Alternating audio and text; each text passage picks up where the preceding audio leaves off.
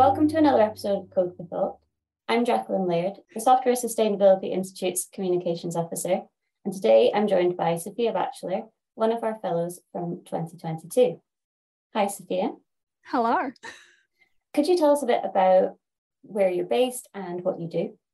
So when I initially applied for the fellowship, I was still a PhD student at the University of Leeds. I am now a researcher and community manager at the Alan Turing Institute, which I absolutely love. And it's really cool that I have got to continue the work that I started in the fellowship while at Leeds and build on it more here while I'm at the Turing.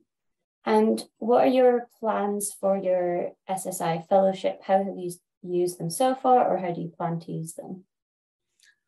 So when I initially applied, I was doing a PhD in neuroscience, and I was really struck by the reproducibility crisis and how it applied to my field when we're using research tools, specifically virtual reality, and how we're building these computational environments. So what I wanted to do was kind of two parts. First of all, I wanted to build a community and really support researchers through developing targeted workshops for psychology students, for neuroscience students and early career researchers that supported skill development, focusing on what needed to be done from a software standpoint throughout the research process to make sure that the research being done was reproducible, and ensure that when someone handed down a piece of code, from a postdoc to a graduating student to a new student, that code could actually be handed down instead of,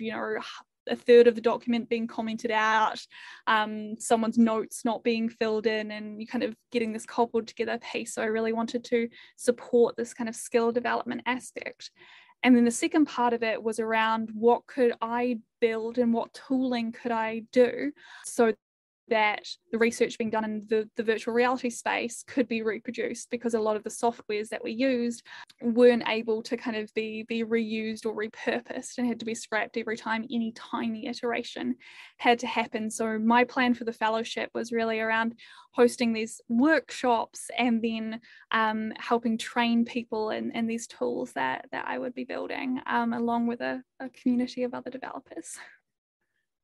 And have you run any workshops yet, or are they yet to come?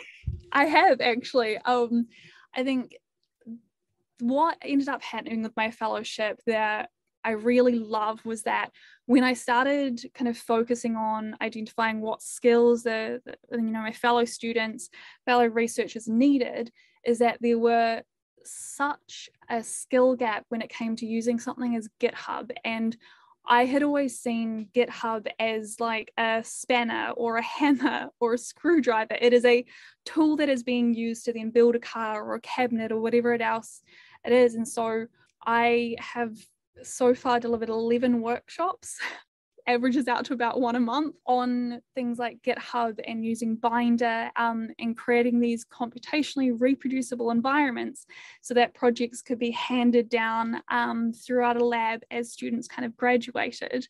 And it's been the coolest part of my fellowship that I haven't actually got to any of that tool building stage, as what I feel like I've been able to do has been to support other researchers, because I'm just teaching them how to use a hammer and then the other one coming up with a car.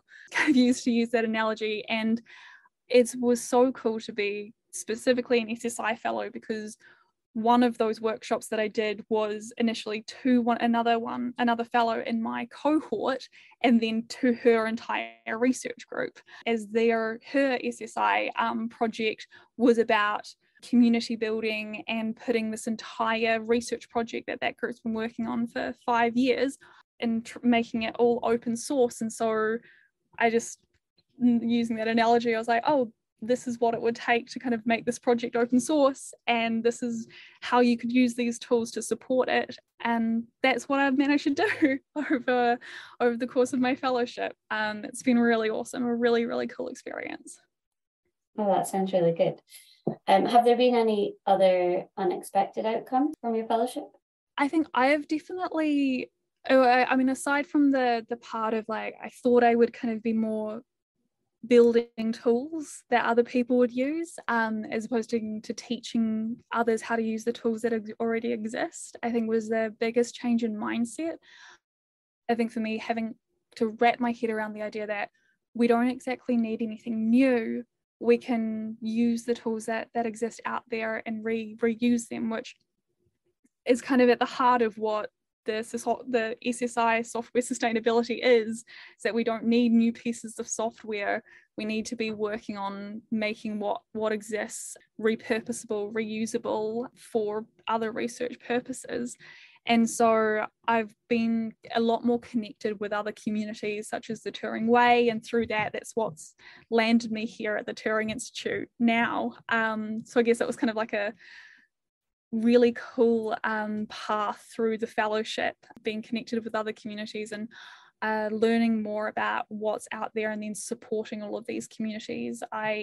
One of these workshops I also gave at Carpentries conference just a few weeks ago. So I think there's been a really cool kind of outcome of that, as being connected to so many other people who care about this work in this space and are focused on teaching and supporting instead of kind of creating. So at the end of your fellowship, what will success look like? What do you hope to have achieved? I think what success for me now looks like is that I would like to be attending a workshop that's led by one of the people that I have then taught how to use the tool, because that's kind of how knowledge is disseminated. One of the other fellows and I from my same cohort are also working on a paper to essentially give an overview of what a design, like a human-centered design process, looks like when designing these sustainable pieces of software for research purposes. So I would also love that paper to actually go through the peer review stage, because we're going through final edits right now, and I think that would be a fantastic kind of output. But for me, success is definitely being able to take a step back, knowing that the knowledge that we've created and curated is then getting passed along, or to, see something on Twitter that one of these kind of software packages was used by a student who in their first year who's just been accepted into their PhD program. I think that's definitely, I know it's very personally rewarding to see that, but it definitely would represent a culture shift within academic research and academic software towards what we are, as kind of an SSI, are working towards, and what people who care about reproducibility and reuse and the sustainability of research software are trying to work towards. So seeing even just like a smidge of that culture shift, I think would be amazing. Well, it sounds like you're putting in all the work to make that happen. So. I feel incredibly lucky. It is so cool that what I initially planned has changed, because I think it is so much better for it. Could you tell us a bit about your experience of applying for the fellowship? Was it your first time? Was it a reapplication? And if you have any advice for people who are listening thinking about applying? Yeah, so it was my first time applying. I definitely didn't know what to expect, and I thought that when I initially applied, I was like, there'll be some sort of whiteboard and application, a whiteboard interview, and it was all about how do we build good software for research purposes. And what I kind of was faced with was how do we collaborate? And the collaboration sessions that the SSI run are far more reflective of what the application process kind of actually is.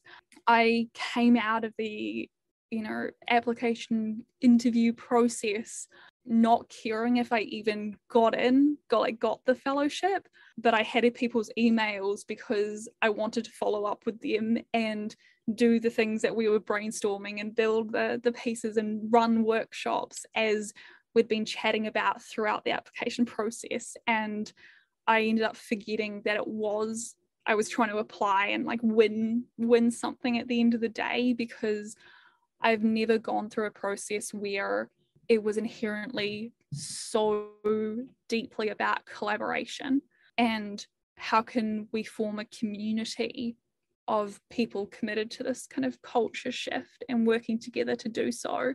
It was an awesome process to go through.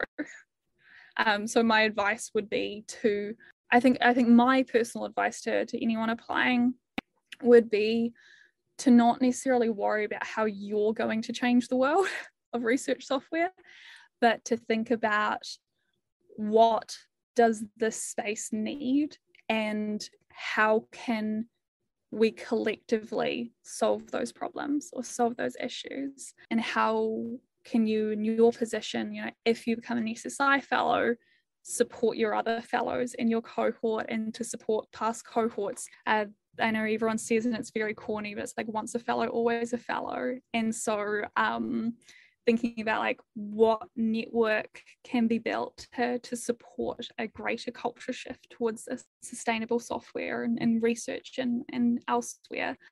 So if there's any advice, it would be like thinking about those kind of bigger picture pieces and relax. Like it's an incredibly fun process. So like enjoy the process for what it is.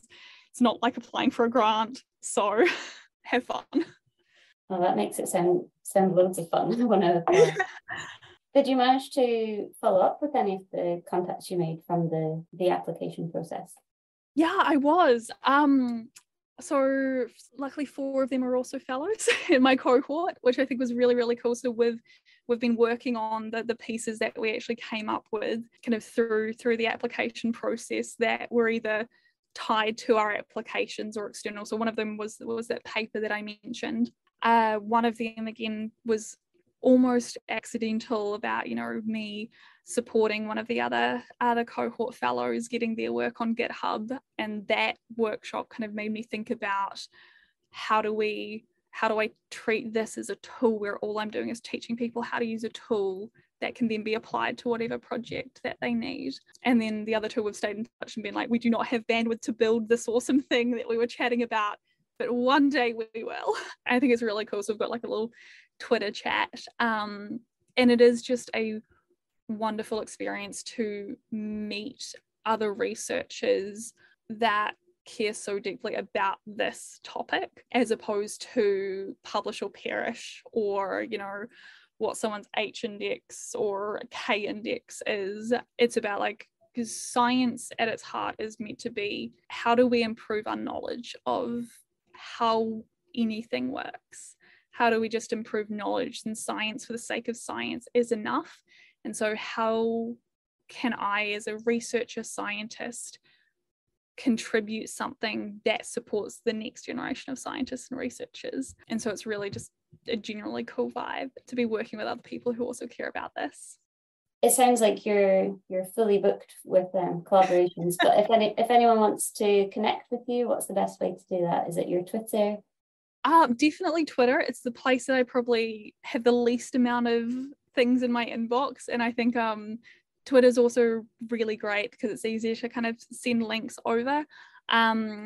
I'm super involved in the Turing Way as well. So the Turing Way is kind of like a curated book of resources. So it's not like a traditional book that you read about how to do research ethically, sustainably, how to make it reproducible. And so I really encourage people to like check it out as a resource.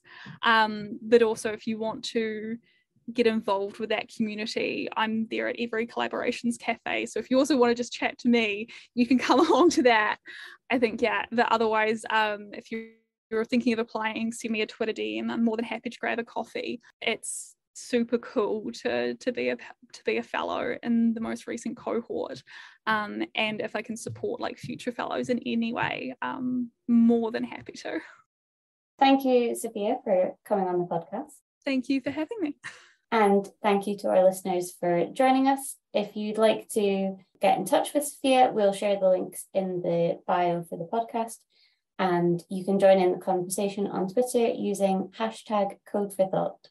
Thanks for listening.